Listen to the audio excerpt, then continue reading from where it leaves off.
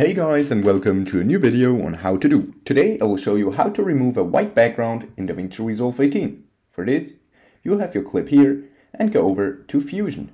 Now, while having media in one selected, you press Shift and Spacebar and type in Luma Keyer. Then just click Add till it's here.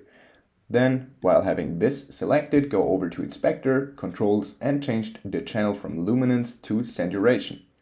Now, as you can see, the white is removed, but also it's not perfect here with the DaVinci Resolve icon.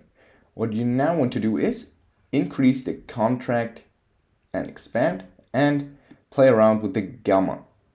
Now, I think for me, this is the best. Of course, it's not perfect, but you can just play around a little bit to see when it works best for you. Okay, that was a quick tutorial on how to remove white backgrounds in DaVinci Resolve 18. If you enjoyed the video, please like and subscribe to stay tuned for more how to do videos. If you have a video suggestion, just let me know down in the comments. See you guys soon.